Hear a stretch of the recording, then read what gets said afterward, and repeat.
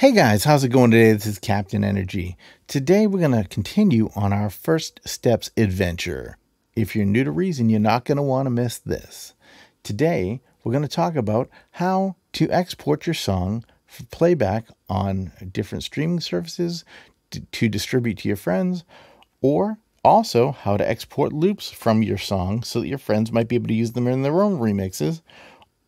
And finally, I'm going to show you how to export stems from your completed project so that if you have a remix that you want done based on what you've already done yourself, you'll be able to export all of the instruments that you have so that a person who's not using Reason could easily import them into their DAW and be able to work with your content. I hope that you guys will find this useful. If you think it's useful, don't forget to drop me a like and subscribe to the channel. Okay? So here we go. Let's take a look at what we got going on here. So here we are in Reason, and I've already put together a small track. This is a small sample track I've been working on for you guys. It's a little kind of Egyptian sounding techno thing I've been working on. All right. First, what we're going to do is I'm going to explain what these markers mean here. Okay. This is your playhead. This is just kind of where you're at on the project. You've got left and you've got right here. And you've also got this E, which is end. Left and right tell you where a loop starts and where a loop ends. You can move these anywhere. I could put them right here if I want to do and have just a little teeny loop or a smaller loop, whatever I want to do. End is where the song ends. Now, normally this is at about bar 178, 180. I brought it in already, pulled it in closer so we could see it. You'll notice that before the E, we have bar markers for all the different bars as we're going along. And if I move this over, you'll see more get added. If I move it back, they disappear. That's because after the end, right here, the end, that is the end. You know, nothing happens after the end, essentially. Now, why would we have this end mark after the right side? Isn't the right the end of the song? Well, no, technically it's not, because what happens is after the song plays, there's sometimes, I'm going to show you right here, there's sometimes a little bit of a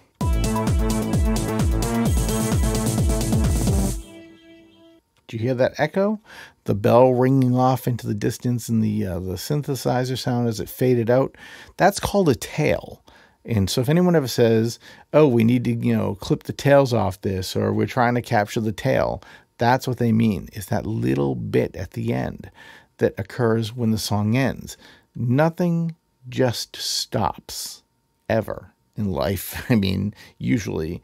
When you talk, that sound bounces off of things and comes back and gets you in the ear, and it bounces around off other objects and you may not hear, but it's still bouncing around for a few seconds after you finish talking, or maybe fractions of a second, but you get the idea. So by putting the end after the song, like 8 bars or right around there, basically, you give it a little bit of, breathing room. Because the last bar here is 16, there's 18, it's right here, and 19, 20. Okay, so we've got a little bit of space after that. This will basically just make sure that when I dump this out as a song, it doesn't just die. It will let it breathe at the end. Now, let me show you how that works. If I hit File, and then I go down to Export Song as Audio File, and now I tell my computer that the name of this file is Full Song. I'm going to leave it as MP3. You can pick WAV or AIFF if you want. It's your call. But I'm just going to leave it as MP3. And I'm going to hit Save. Now, take 2 seconds to export that. There it is. If I go look at that folder where I just saved that file, let's go over here. It's going to be right here. And there it is, Full Song. I'm going to open up Audacity so we can take a look at this file. Let's drop this right here. And there's Full Song. Now, see at the end here, this little bit, this is the actual song. This is what you produced right here. But this is the tail. Without that little bit, this song would just die at the end. It basically go like that, and it would just sound terrible. So you definitely want to have that little bit of breath if you're exporting this for distribution of any kind. Okay, and that right there is how you get your export of a stereo track to distribute out of Reason. Now, the second export that you might want to do, go back over to Reason, is a loop. Why would you want to export a loop? Maybe you want to create a loop library for yourself or a friend to sell something, and you're just, at home doing some production stuff, and you're thinking, I want to make this loop and hand it off to, my friend John, and John's going to take it and make a song out of it. Well, that's fine. But how do you get that out so that it's just a perfect loop? You move your left and right bars here to where you want to loop. Okay, so right now, if I hit this, I moved 1 here to 5, 1 to 7. Loop is turned on. Right here, you can see by this arrow, this recycle arrow kind of thing. I'm going to press 1 on my numeric keypad and spacebar. Here we go. Ready?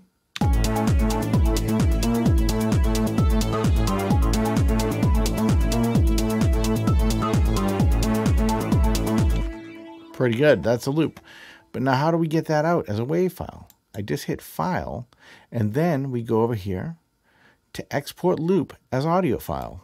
I tell it, I'm going to go with a WAV file this time. I'm going to call it loop WAV, and I'm going to hit save. And it asks, do I want 16-bit 44 kilohertz? Yes. I turn off dither, and now we go back to Audacity into the folder where we just saved it. And there's my file, loop wave. Let's bring this in here. Now you'll notice that this loops perfectly and can be used over and over again if you were to use it in a project, just the way it is right now. It can be very useful in your productions to be able to export loops easily like that. The last thing you might want to be able to do, now that would give you a way to export your whole, bits and pieces of your song as little loops. Maybe you want to bring them into a Kai MPC or something and do some live show stuff with it. The final thing would be if you wanted to export stems. Now what stems are essentially is they are individual tracks of each line or each instrument or voice in your track. So if I had a 3-piece band, I have a violin player, a drum player, and a bass player. I could export the bass, the violin, and the drums on their own individual audio tracks. They wouldn't be mixed yet. You could listen to them, each instrument, without the other instruments getting in your way. You could use these bits to do remixes. You could use these bits to do mashups, or you could just use them to build instruments with and do more creative things with them. I mean, any kind of creative sampling is possible with content generated this way. So let's show you how that works. First, what you want to do is you want to be sure that your left and right bars are marked like they were before.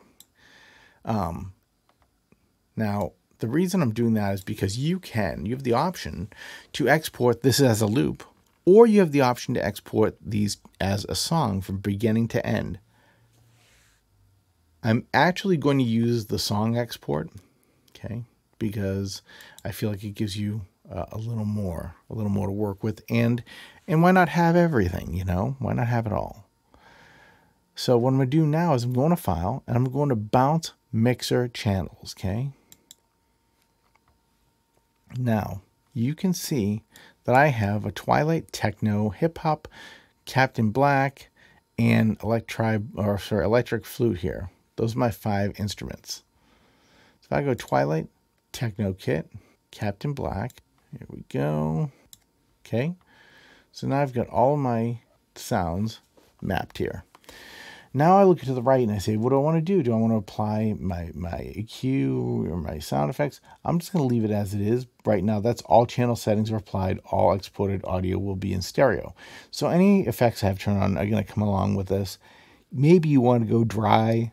That's your call. There are options. You can do what you want there. Now I can tell, do I want to do from song start to end, So that would be to the E from the left, okay? Or do I want to go loop and just tell it to pick out a smaller piece? I can take this and mark my, my right and left any way I want. Right now it's marked to exactly the length of the music. I'm going to do it with song start and end. And then I'm going to go and make sure it says audio file on disk. If I do new track in song, it's going to take all these tracks, make them into audio, render them on tracks down here on audio tracks, and then mute all these channels. I just want these out to my hard drive. So I'm going to click OK now. Okay. And it says, we don't want to put this. I'm going to go right here, drive E, make a new folder, stems 2021-05. Boom. Okay, go right in here. And now you'll notice this little bar coming up because that's a little more work to do than the usual imports we've been doing here, or exports we've been doing. Here's Audacity again. And now I'm going to go over to my file explorer. We're going to go to drive E, and there's stems 2021-05. And now, if I grab these different bits, I'm going to grab them all as one here and drag them and drop them into Audacity. Look at that. That's everything. That's everything we had. If I go here and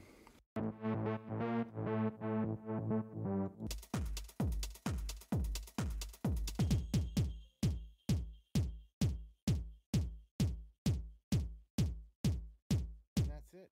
So now I've got individual exported stems with all my instruments that I can then distribute to my friends or fans or whatever who might want to remix my material.